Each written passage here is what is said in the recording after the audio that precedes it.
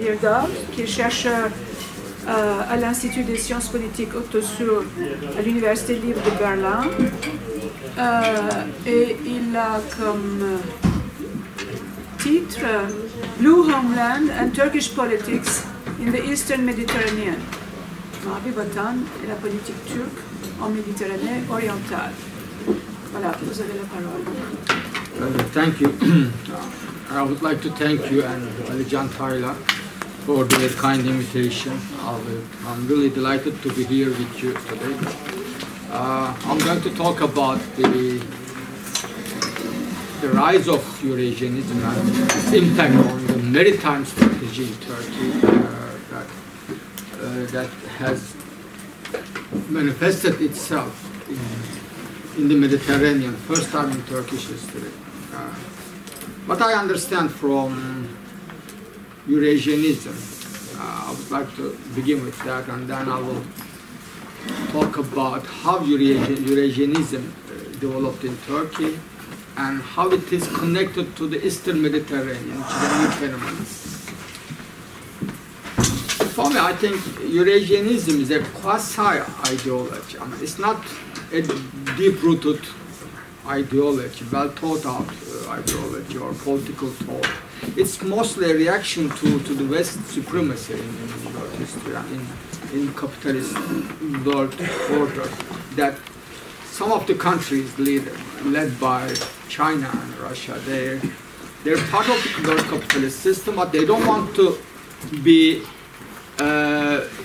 part of this hierarchical political and strategic order. So it's a kind of a game that they're integrated, they're almost fully integrated in the world capitalist system, but they don't want to be part of its strategic leg. So there's a growing contention between those three powers.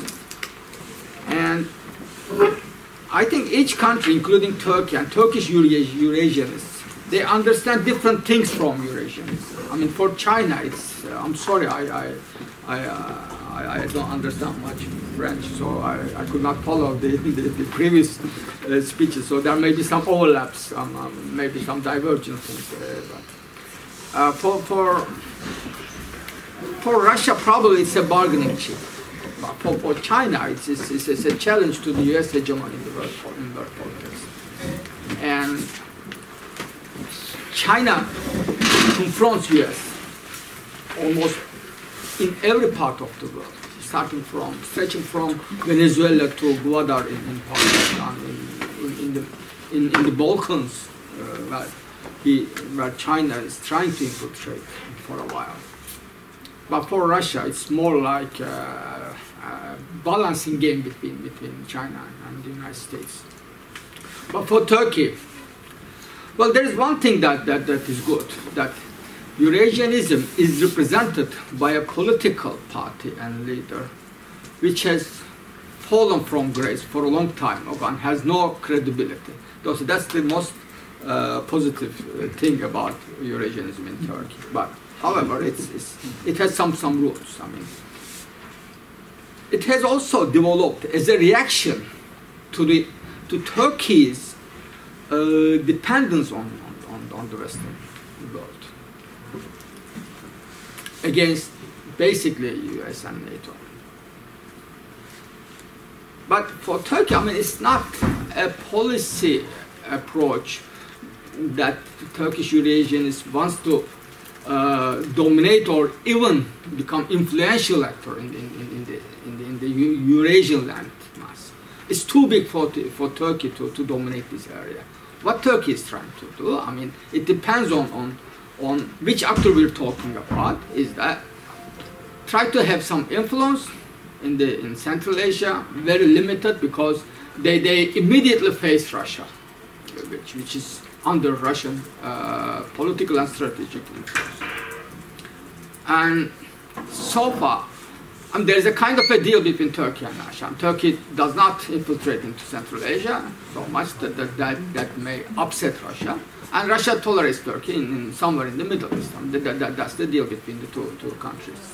But which is not written, but which is a deal made probably between Erdogan and Putin in their personal diplomacy exchanges. For Turkish Eurasianism, Eurasianism is a byproduct of ulusalcılık. It's not the same thing, but it has some things in common, at least. What I call, I try to understand the debates over ulusalcılık in Turkey, which is, I think, the unique case in the world that nationalism is so much divided. So I call it, as a shortcut, secular nationalism, which is, I mean, there are some sociological differences that ulusalcılık has a secular content, very strong secular content. Geographically, it is more on the seasides, I mean, whereas nationalism is geographically based in the inland, historically. And nationalism, Turkish nationalism, as represented by the ultra-right MHP, Current Devlet Bahçeli, is a product of Cold War era, Cold War circumstances, whose the other is not other nations, but other ideologies, communists. I mean, they're other Turks, not other countries or others. Basically, I mean, you can find other elements as well. So there are some clear differences. Whereas in 1990s, even the division was so strong that I know that members of the MHP party, the Nationalist Party, were not allowed to have contact with the ulusalcıs, etc. So it's so different ideological trends in Turkey.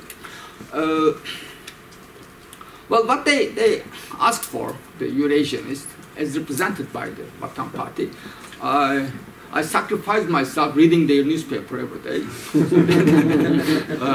It requires some kind of temper control, but I try to manage it. And,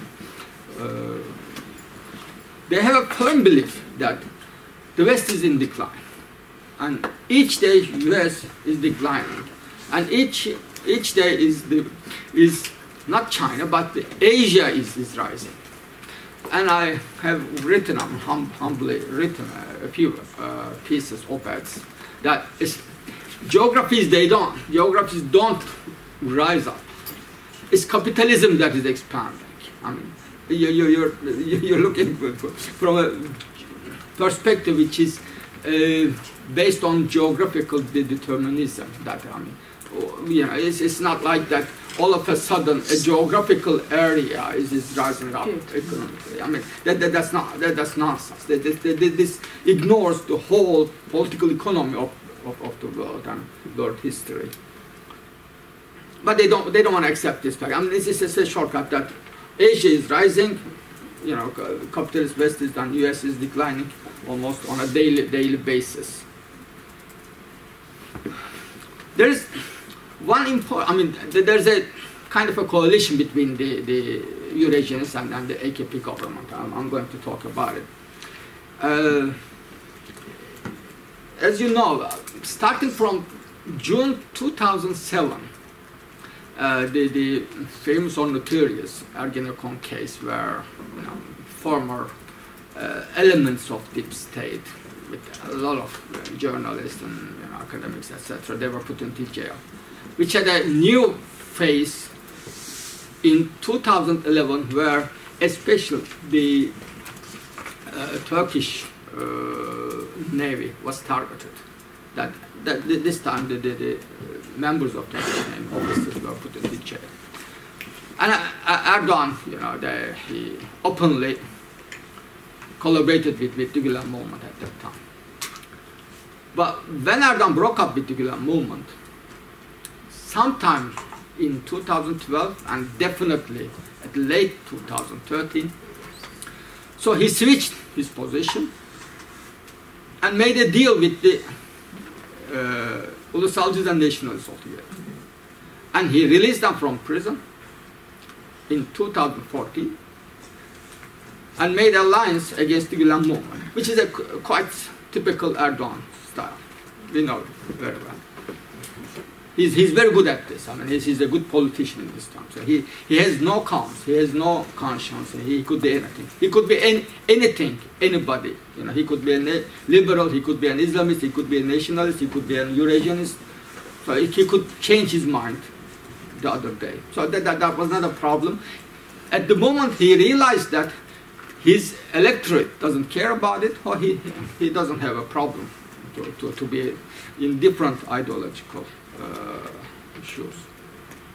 So starting from 2014, and especially with the election defeat in 2015, so Erdogan had to collaborate with both Eurasianists, nationalists, and ulusalcists. That's a new phase in Turkish history, which we had it before in late 1970s, that Turkey since then has been ruled by a nationalist Islamist coalition, which is that's something paradoxical, which is the two strongest, two most powerful ideological current in Turkey, the nationalism and Islamism, but it's in decline now in politics. In practice, that's something paradoxical, and we have to probably think about it.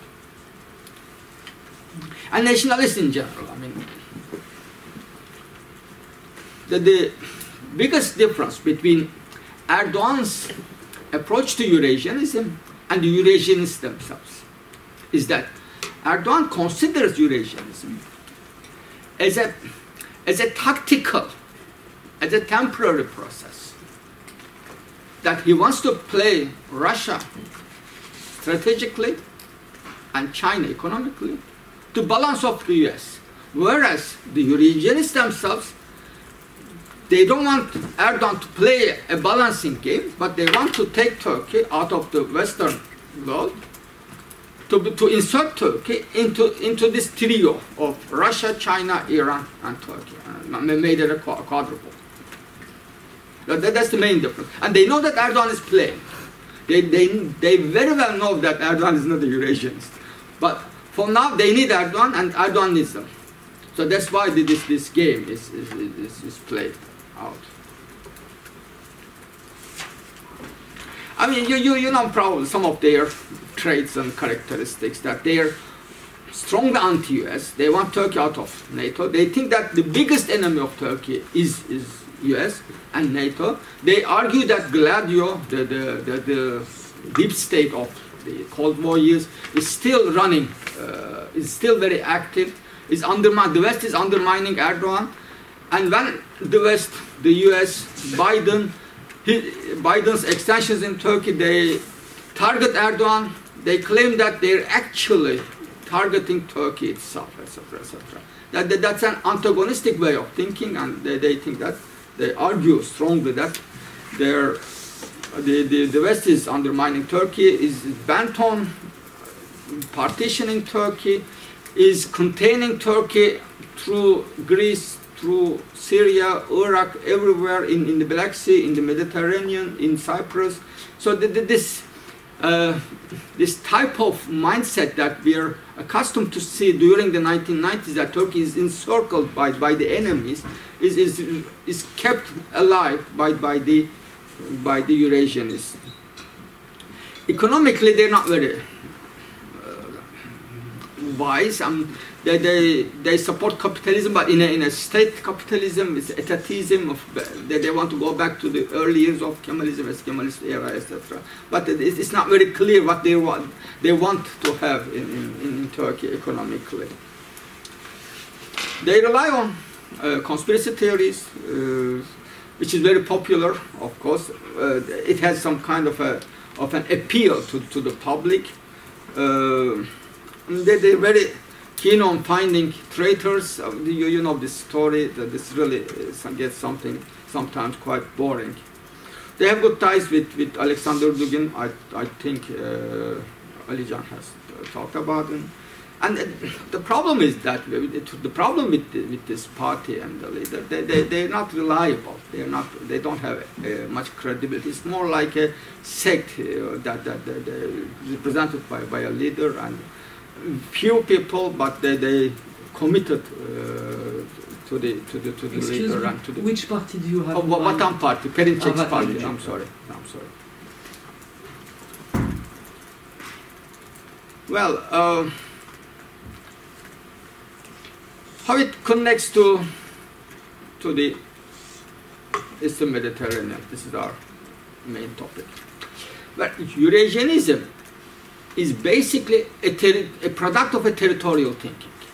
It does not have a maritime dimension, basically. What Cem Gürdenis has added is a maritime dimension and he tried to develop a maritime strategy for Turkey, which Turkey probably doesn't have. I mean, culturally, Turks have not had a maritime nation. I mean, you know it. I don't want to spend much time on it. But first time, Eurasianist thinking was connected geographically to the Eastern Mediterranean and as a thought process to maritime issues. That was important somehow. So we have two things. I mean, nationalists and Islamists together, and Eurasianism has a maritime dimension. That was something new in Turkey, starting from 2015. As you know, Cem Gürdenis developed this idea in 2006, but nobody knew it. I didn't know. Actually, I personally wrote a criticism of it in internet set I was regularly contributing, and he called my one of our common friends. He's a senior professor. He's a retired professor in his 80s, and I was so disappointed by his reaction. He just called me a CIA agent. I mean, I'm not. I just criticized, and this criticism was quite soft. I mean, I said it's theoretically very weak. I don't know if it is a harsh criticism. I mean, it's weak. I mean, it's not well thought out. It doesn't have a philosophical background. It reproduces the whole thing that we have heard for many decades, that Turkey is encircled, Turkey faces a severe paranoia. I mean, he doesn't call it paranoia, but Turkey is under threat, and that's boring. I mean, we kept hearing it for. I mean, when I was when I was a college student back in 1980s. We had the same story, and he doesn't add something new to it. The only thing original, he says that it's been made through the Mediterranean region. I mean, that's not convincing. So I was a little bit critical of this perspective, but he was quite reactive.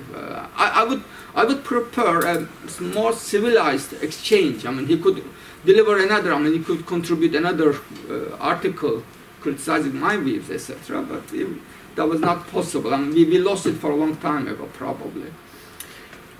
Well, with this new coalition, Turkey moved into more authoritarianism domestically and more militarization in its foreign policy. That was something new in Turkish history too. That has significant repercussions for Turkish foreign and defense policies. Previously, I would like to go back to the 2000s. Turkey, under the AKP government, tried to dominate the Middle East with Davutoğlu as a mastermind. His book, The Strategic, that I was also critical of this book and his approach. It's really flawed. I'm really surprised that a professor of international relations has written it, such things. He doesn't allow it to be translated into English. Professor from Boğaziçi. Yes, he is graduate of Boğaziçi and a student of famous professor, sociologist. And my professor, by the way. Yes. I was a student when he was writing this book, Davutoğlu. The center-periphery paradigm in Turkish society. You remember the name?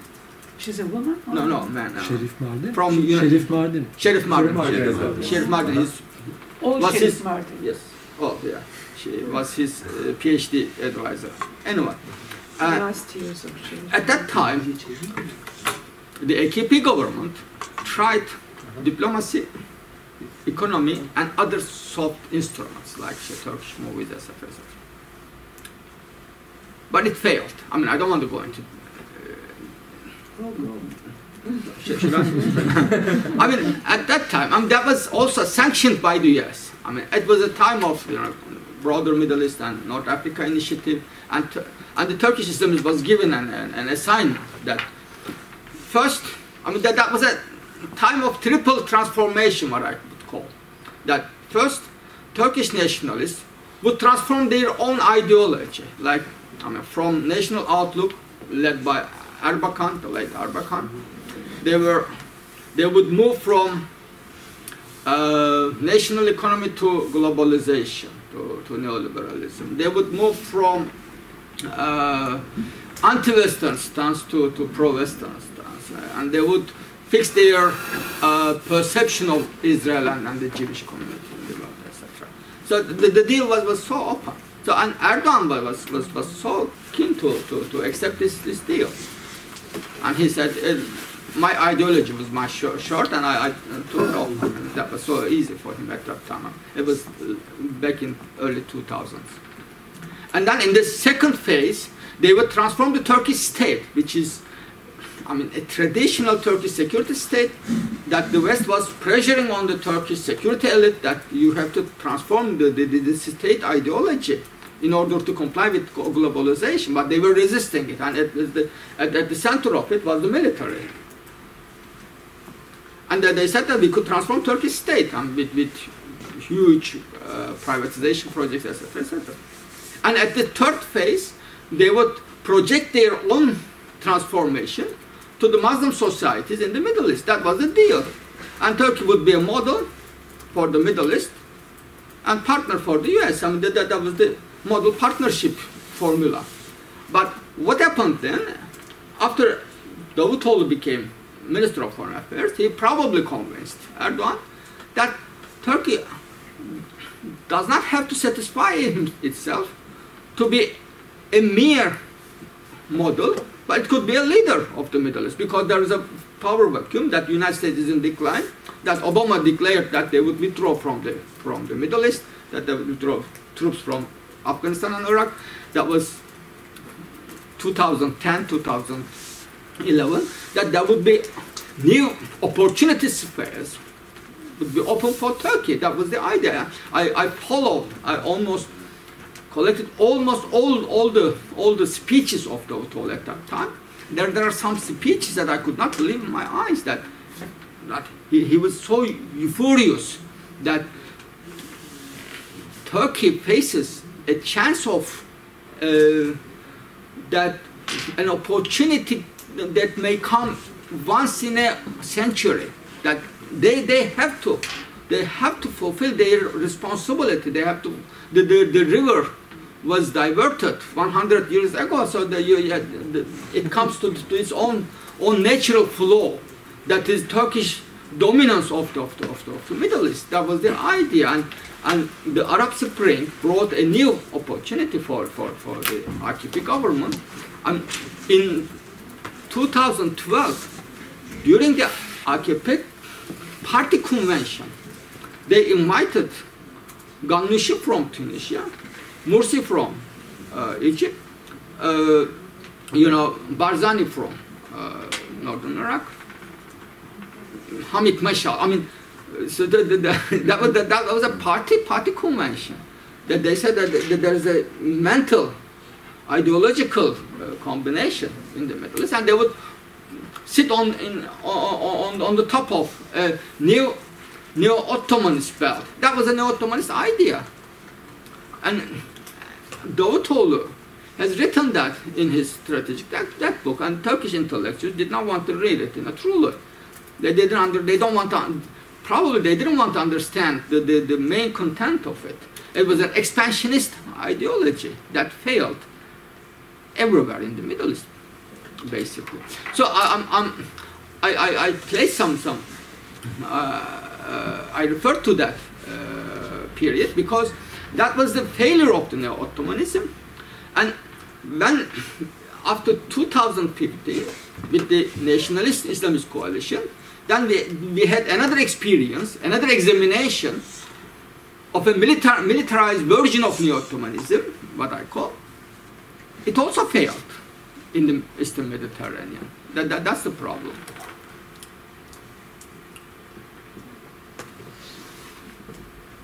Well, I mean, coming back to the Blue Homeland doctrine, it proposes, I mean, there is something positive about it, that it tries to promote the maritime consciousness of Turkish society and government. That's okay. I mean, I don't have a problem with that. But other than that, almost all its premises are wrong.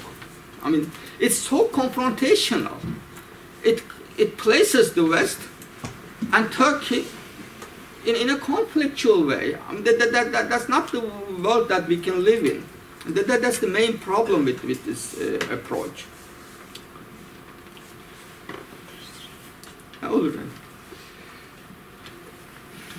He claims that Turkey's maritime rights are under constant threat by the Western countries. That this is a new safe treaty. At that time, they discovered a map prepared by two professors in the University of Sevilla. I mean, that was a big fuss in Turkey that at that time, that Turkey would be strangled in the Mediterranean, that we would ask for Brussels to go into swim in the Mediterranean Sea. That was the hysteria that promoted by the government at that time. And Cyprus has a critical place in this doctrine, that Turkey should refuse almost all solution packages, like Federation, Confederation, and then Turkey should promote the recognition of Turkish Republic of Northern Cyprus. And one of the misleading things about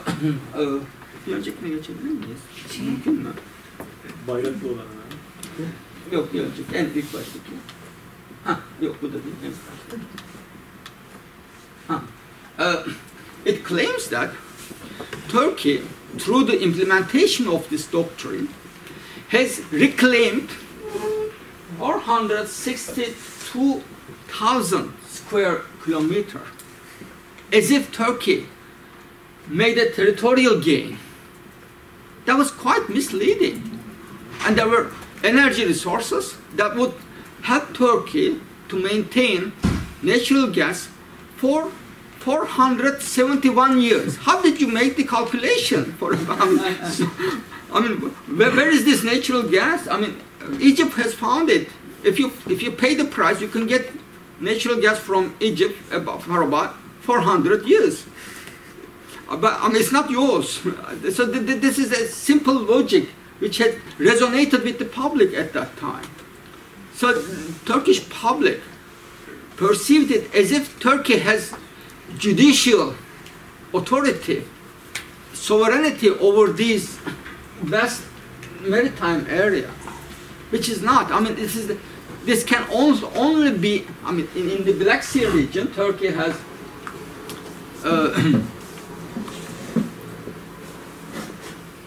12 miles of territorial waters. That's all, which is nothing. 12 miles. In the Mediterranean, it's got 12 miles territorial waters, and in the Aegean, it's 6 miles. That's all. Other than that, you have no judicial authority, sovereign authority in international waters. But they didn't say it. And professors, the so-called strategists, appeared on Turkish national TVs every night, claiming that Turkey has rediscovered, reclaimed a new sea territory.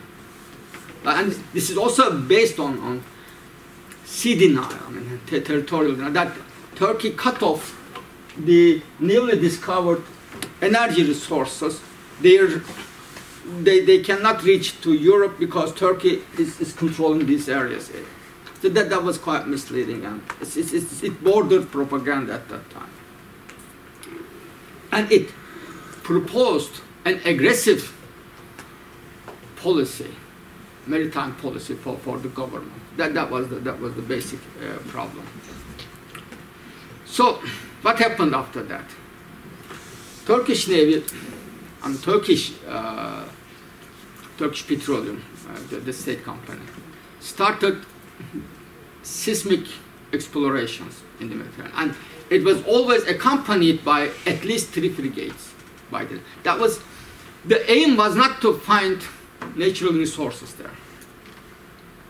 The aim was to show off, to flex Turkey's muscles, to show that Turkey is the dominant actor power in the Eastern Mediterranean. And secondly,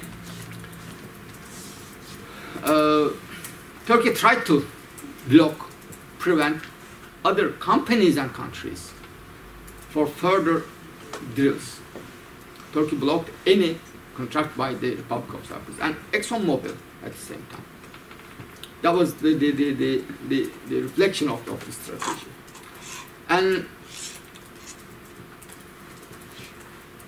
third, Turkey involved in and engaged in the conflict in Libya. That was something new.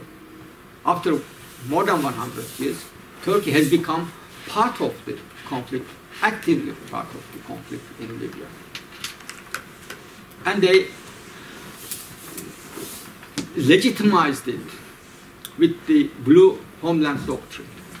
They said, in November 2019, Turkey made a deal. Libya. Turkey made a deal. No, this is the map that at that time showed that how Turkey is strangled by the EU and using Greece and Egypt as proxies. That was widespread map that Turkey is strangled in this small area. This is the maritime delimitation agreement between Turkey and the Sarraj government. I wouldn't say Libya because Libya is still divided. So I have the copy, but they don't. I got it somehow, but they don't disclose it. So it's registered in the UN, but it's still problematic in many ways. That this is the idea of Cihat Yaycı, the admiral, that Turkey can have a delimitation agreement with Libya, but it's not certain. But there are many problems with it in terms of maritime law, international maritime law, that it ignores totally Greece's, this is Crete, Greece's economic exclusion zone. So that's very problematic in any way, and politically and from a perspective of international law. It's not even an agreement. It is called Memorandum of Understanding, because if it were an agreement, it had to be approved by the parliament, which didn't approve it, etc., etc. Turkey actively involved in the Libyan crisis. Turkey used proxy war, transferring militants jihadists from Syria to Libya. Previously, Turkey transferred jihadists from Libya to Syria, and then from Syria to Libya. Now, Turkey is also transferring them from Libya to Syria, according to the news. And Turkey has engaged the first drone wars of the 21st century in Libya. Turkey against United Arab Emirates, the arch enemy of Erdogan. Now he met him. I don't know. Inconsistency is not a problem for the center-right governments in Turkey, center-right actors. I mean, they don't have any problem with that. They did it this year, and they can do the other one. So that's not a big deal for them.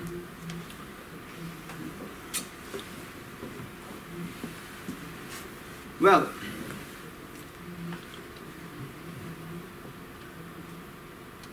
this was a product of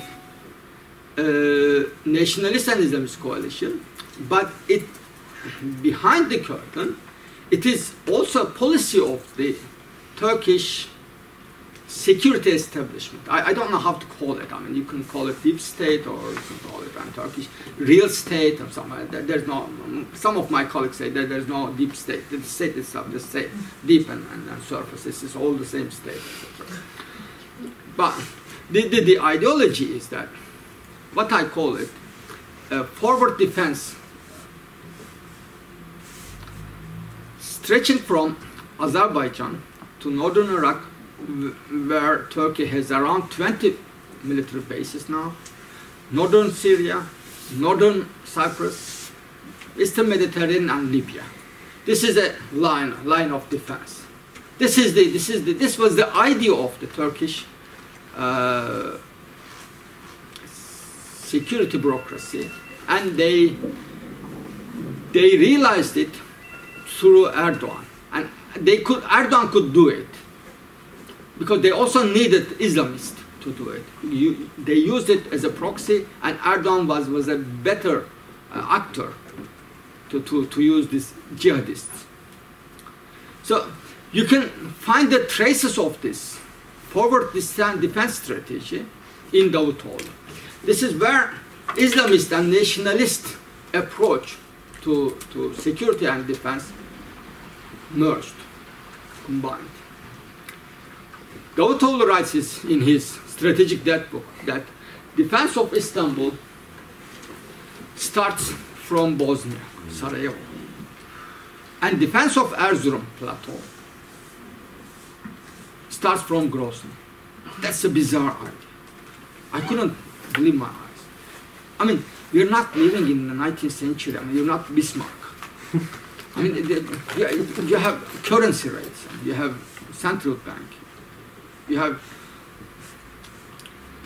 financial influences, investments. But he taught at the National Academy, Military Academy in Istanbul, and I can show you the similar lines in a book published by the Turkish Ministry of Defense. The White Book.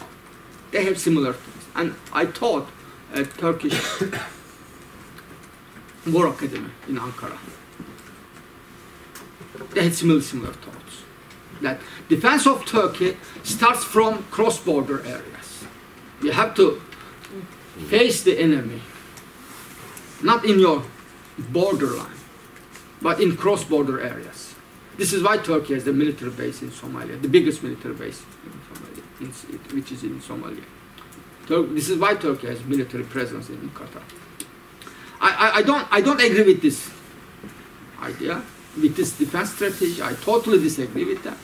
But this is how Turkey security establishment, with the help of the Islamists, think it that way. So every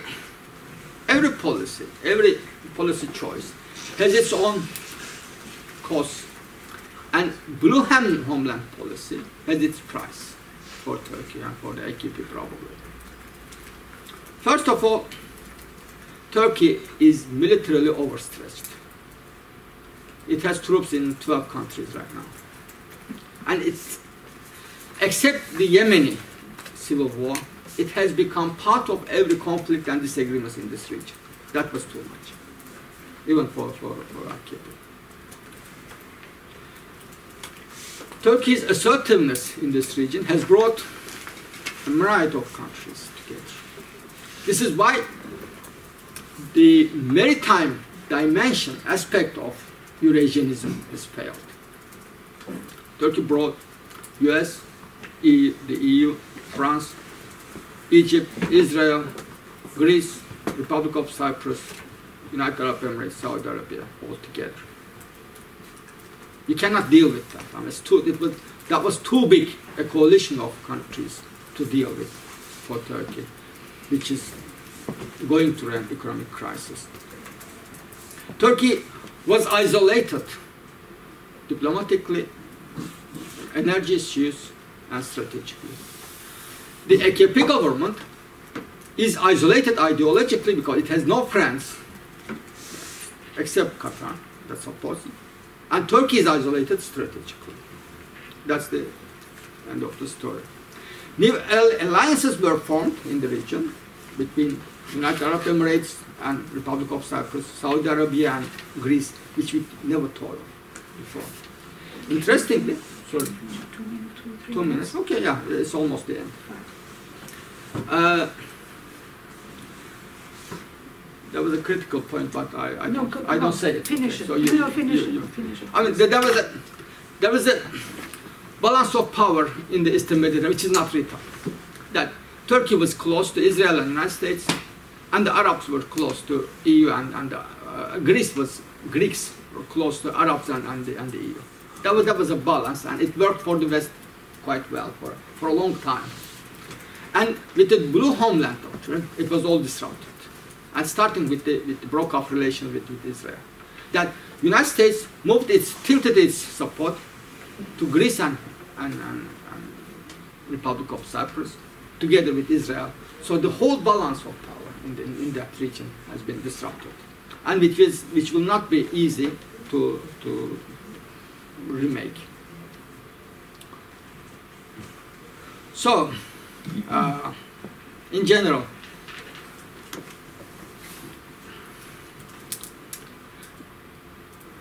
blue homeland is dead. Cem Gürdeniz was put into jail for a while, though he was released. And Cihat Yaycı, the admiral who developed the idea, he was forced to resign, actually.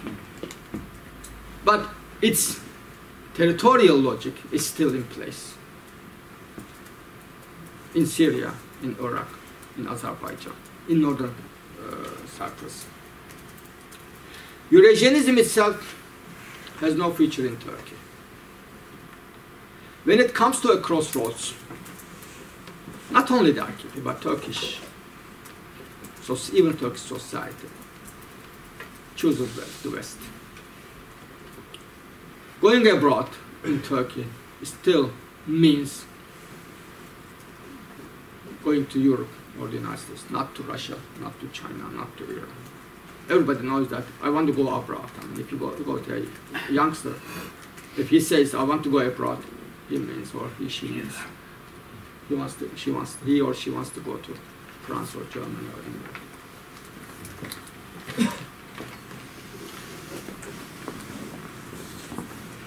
This has not changed despite the 20 years of Islamist rule in Turkey. That Islamists deepened Turkey's dependency economically, strategically, and politically into the West. Despite the personal relationship developed between Erdogan and Putin, which is almost nothing when he's gone. Thank you. Thank you so much for this very stimulating, very challenging paper, presentation. And there's a lot of questions, of course. And we've lost the mics. Here. Okay. Dorothée Schmid summarize this, her reflection. My first question is, I was told by a colleague recently that they released a map, an official map of Mavi Vatan. Do you have the official map of Mavi Vatan, or is it only the sort of the artisanal thing that we find everywhere? I don't know if there is an official map, because nothing official here. Well, someone told me that they had released one actually. So released? Yes. I'm not aware of it. I don't know. This is why I'm asking. I mean, it's a colleague from Cadre who told me. This is the one that is shared by the government officials. So this it one could be, well, there's an actually there. The this one is just about the Libya-Turkish maritime agreement, but including that part as well. The first one.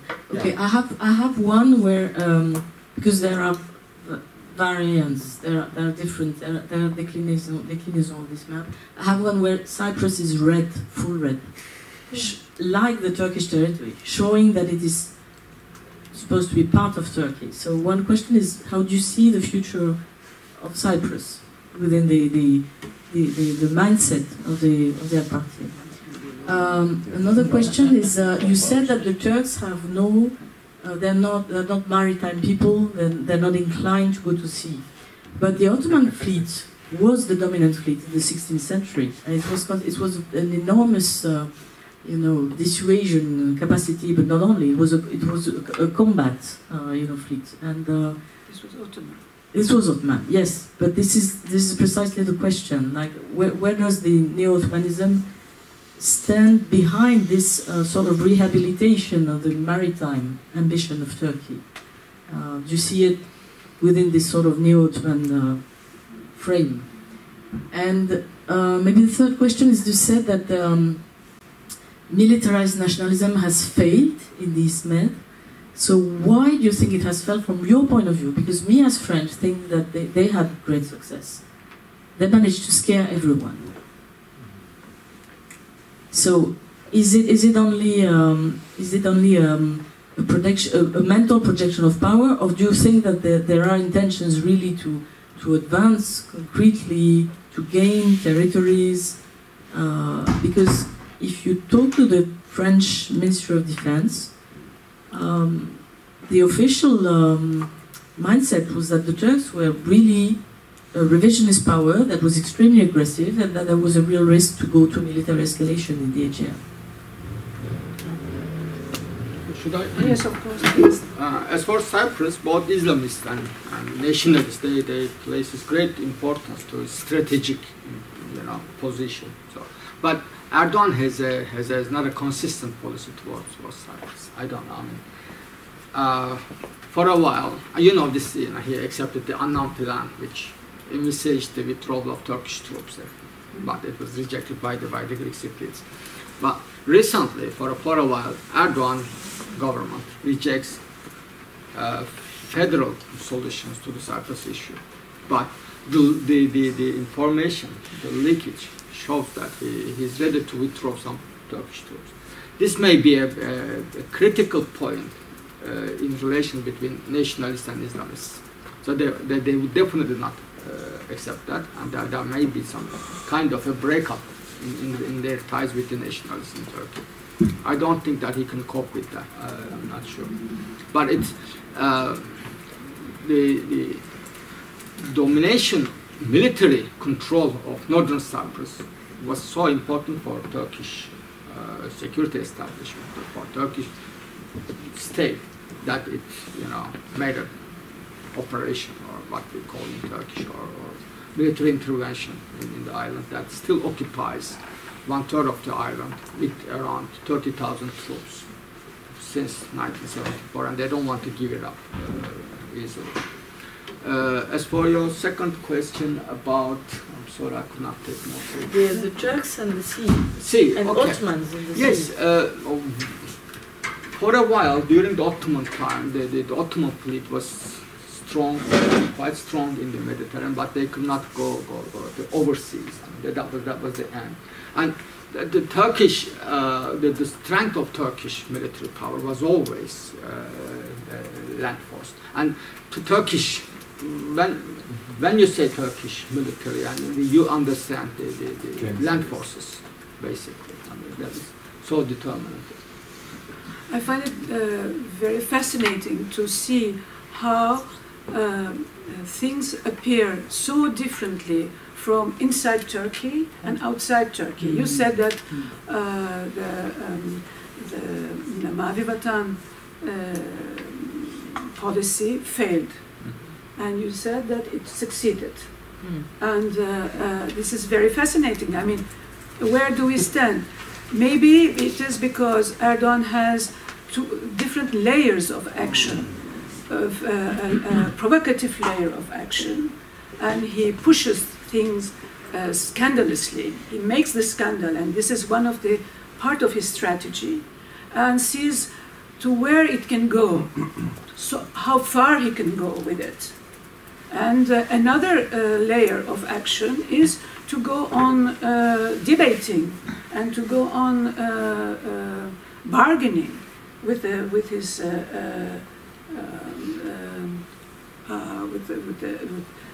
Russia, United States, and its partners. Maybe this is the reason why it is. Do you think that in Europe they take it for granted, what he says, everything he says, and this is why you say it has succeeded, or materially, because he really put his frigate into the sea, and his threats really, etc., etc. So I try to understand, try to formulate how you are both right. And from inside, you really see this like a comedy, like a, what do you think? Pour qui tu te prends? I can also, and this is what he is saying. That, and you said it's really that he's frightening. So, where do we stand? Should I? Maybe Marie? Yeah, it's a very interesting question. Maybe, you know, there is a lot of... it's not real. I mean, this kind of threat is not so real, because all these projections about empires, you know, empires like Russia, Turkey, ex-empires. There was a Russian sociologist, Yuri Levada, who used to say that it is for the empires the same thing that for the amputee, which means they have lost the arm, but the arm is still scratching or something. So, and we have seen this also with Hungary. With can you figure it out that now Hungarian people are wondering about Traité de Trianon. Yes. Same thing for Turkey with the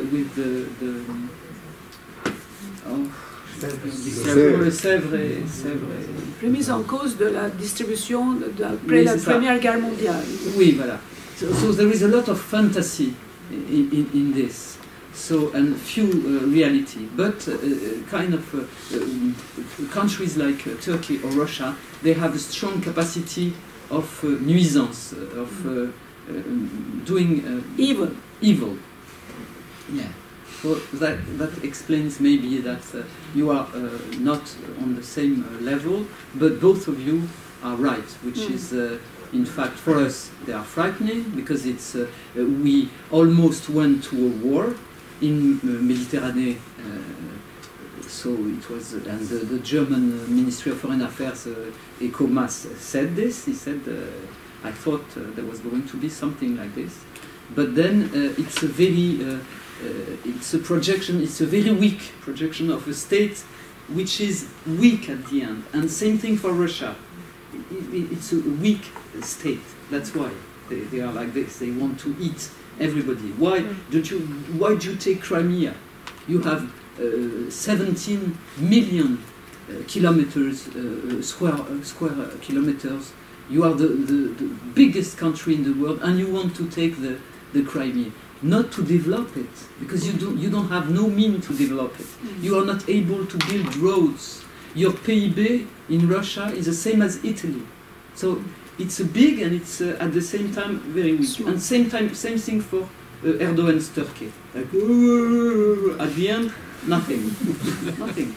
The drones, yeah, of course, the drones. But at the end, it's the same thing for Putin. For example, he hates West. Erdogan hates West. But these guys, when you see them in Moscow, they run Mercedes. They have Armani suits. Even their shoes are from Italy or from France. And even their stocks are not made in Russia. Because do you know any, for example, famous famous brand in Russia, except Gazprom or Yandex? Can you give me one? No, there is none. At least Turkey has a little capacity on this. It's more industrial, more developed, let's say. But the mentality is the same, the mentality of empires, ex-empires. Well, to put it simply, basically, there are things that speak for Dorothée and that speak for Ilhan. To put it very simply, I think, as in terms of here, what was practiced in Karabakh was a basically very clear example of how far it can go. It was Turkey's war. It was the laboratorium for the Turkey-produced drones, armed drones, etc., etc. It was put into practice, and that's very clear.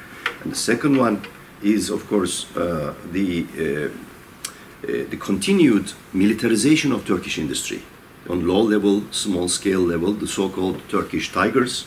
Anatolian tigers are now producing more and more reserve parts for the parts of the Turkish defense. And it is becoming, although many people don't see this, this is a very serious, successful story. Oh, yes. Yes, but don't forget that they are not able to make engines. And this is a problem. If you can build a tank, you can build a... Sure.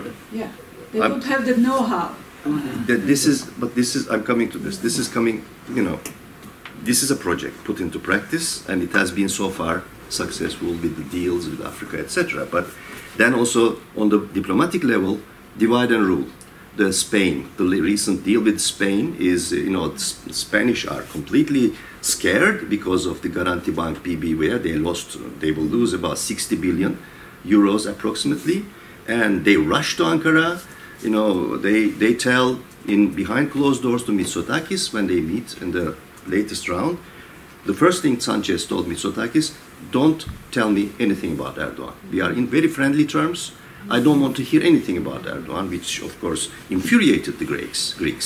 So there are these divisions, divide and rule. Italians, Malta is a small one, but Spain and Italy are playing this game. So this is going to continue. This is not going to end in terms of, maybe in terms of specifically Blue Homeland, perhaps ending, but these ambitions will continue. But on the other hand, the one that speaks for Ilhan is basically, it's about money. When you run out of money, as Turkey does now, the defense dimensions, production dimensions, the ambition of extensionism, you know, like Versailles, like the revanchism, will not be able to be easily implemented because Turkey is going bankrupt, more or less. So I think these two perspectives are important to see as a lens. Sure. That's a good point, actually, and perceptions and appearances could be misleading sometimes. Yes, Erdogan and Turkish Navy has some prowess and some power in the Mediterranean, and Turkey can harass a few French vessels and Greek vessels, but that's all. And first of all, Turkey has some military successes, but we shouldn't forget that all the wars and conflicts that Turkey has been involved in were against the sub-state actors, except Armenia. ISIS, PKK, PYD, Haftar. I mean, Turkey has a military force of tradition. Even what is left over from the Ergenekon case or the coup attempt, etc., was enough to defeat these sub-state, small and irregular actors. That's not a big success story in itself. Turkey has not fought against it as a powerful military force. Secondly, all the actors that had contact with Erdogan, they know him. They know that at some point he knows where to stop, so they tolerate him. Yes, he was spoiler somewhere here and there, but at the end he backed up in the Eastern Mediterranean, definitely. Erdogan was so confident that Turkey would continue with research and exploration activities in the Eastern Mediterranean. Turkey has pulled back all its drill ships and seismic ships. Yeah. They're in the harbors now. Here I have a question. Sure. What if it was not Biden who was elected and Trump was still United States President? Pompeo. Or would come back? Pompeo. Quoi? Pompeo. Pompeo. State Department. Huh? Secretary of State Pompeo. Yes. Yes. The question is, okay. Would Turkey withdraw its vessels from? Yes. because even the Trump administration was against Turkey's growing military involvement in the Eastern Mediterranean. It was Pompeo who visited Greece, and he came to Alexandria. He spent overnight in Thessaloniki, which is not something common. That he didn't visit Turkey, which is, I mean, normally the U.S. administration had a balanced policy. If they visit Turkey, they would visit Greece too, but they didn't do it.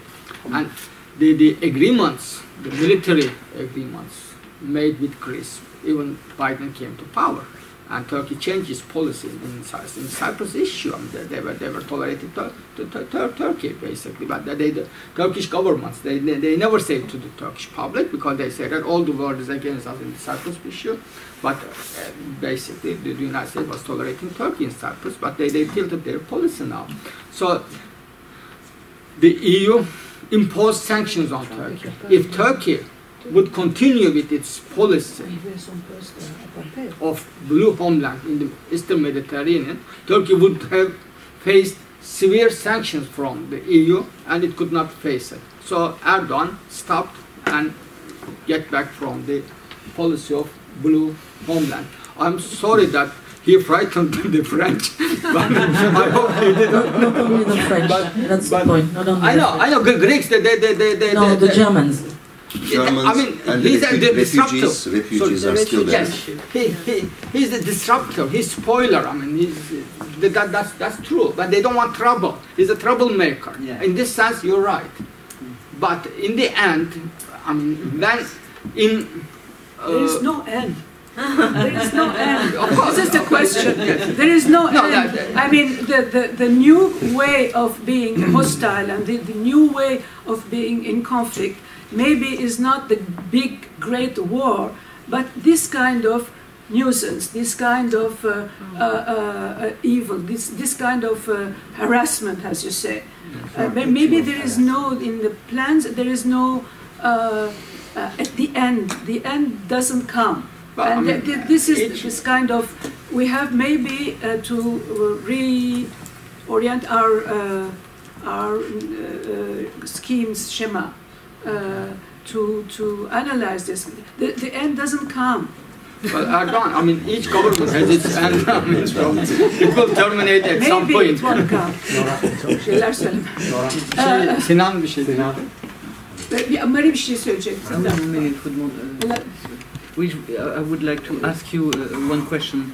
It's far from geopolitique, but from your point of view, for what reasons were the Eurasianists, Gurdenis was briefly arrested with the, Gurdenis was briefly arrested, and why YG was dismissed? For which reason? If they are good friends of the coalition. Güldenis signed a petition. Yeah, I know this, but yes. more. I mean, he was detained shortly for about 4 days, along with some 70 plus admirals and naval officers. Then he was released. But it was a kind of a message to the United States that they're not following blue homeland doctrine anymore. I mean, that was not about Güldenis himself, but it was a political meaning that was more important. And as for YG, he became so prominent that Hulusi Akar was not happy with him. That he was so high-profile personality. That that happens in all bureaucratic systems. He did something with the signature of the Libyan. No, he didn't sign it. No, I didn't sign it. But he was also a kind of engineer of this. Yes, but he is not a Eurasianist. He supports closer ties with Israel, etc. So he was disliked by the Perinçek group. İlhan? Yeah? Soru soracağım. Okay, just a little comment. I mean, I guess the word that we were looking for is asymmetrical warfare. So, when is this going to end? It's not going to end. I mean, if you have a kind of power asymmetry, that's what you do. You bug. You spoil the game. Actually, I think it was Hulusi Akar who said, I mean, we can spoil the game. We're not here to make a game. So they're not building a game, but they can spoil it if they don't want things, going the way that they want to. My question to you, İlhan Hocam, would be, I totally agree. I remember presenting at the International Studies Association this paper on Neo-Ottomanism, Eurasianism, and Transatlanticism in 2010. And I had this whole sort of, literature review of all, AKP, foreign policy analysis. And I believe you were one of the exceptions, your edited volume on AKP, the only sort of criticism of AKP's foreign policy, and I was one of the few ones, and probably you too. I mean, there were only like a handful of international relations analysts who were critical of Davutoğlu. And there was this huge euphoria about, oh, this is such a new, it's critical of Kemalism and traditional Turkish foreign policy. Well, Kemal annexed Hatay. Well, who doesn't care about that? Nobody cares about that, and and this and that. So, and they were basically saying, oh, this is a very proactive foreign policy. Now, this idea of forward defense, however, and he says in this book, well, I mean, in order to combat terrorism, and read that, of course, Kurdish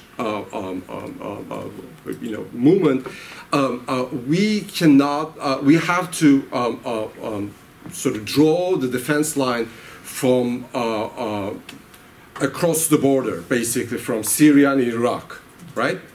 And this is a very good example of what you defined forward defense. Now, let's assume that 2023 there is change of government, and Erdogan is out. There's a new government, hypothetically speaking. Do you think there will be a change in this kind of thinking? In other words, now they want to actually, and they need the support of the Kurds.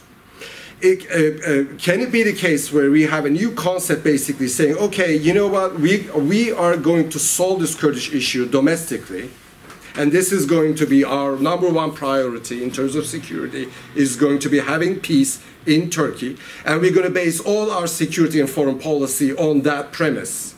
In other words, it's basically reversing these, forward defense mechanism. Do you think there is a chance of that? Or what will happen, especially with the Kurdish vote, if this forward defense is continued by the security bureaucracy, because the security bureaucracy doesn't get elected, so they're going to be staying around, I believe.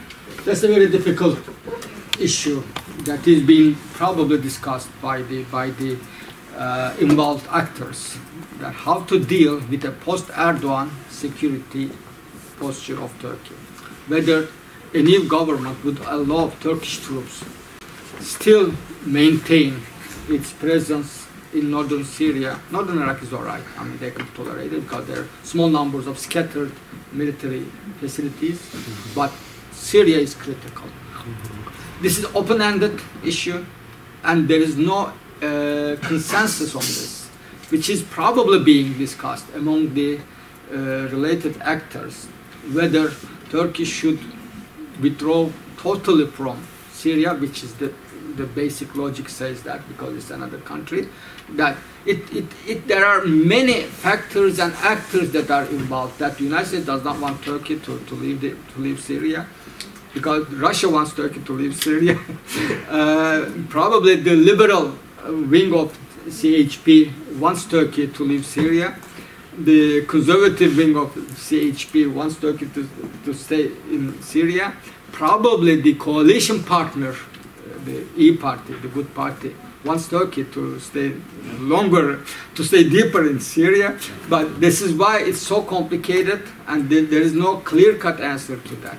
It all depends on the negotiations and bargainings among the actors that are possibly come to power in post-Erdogan era. The state, the deep state, wants Turkey not only to control the areas that it occupies right now, but to link all these areas before Erdogan leaves power. steps in from power. Thank you, everyone.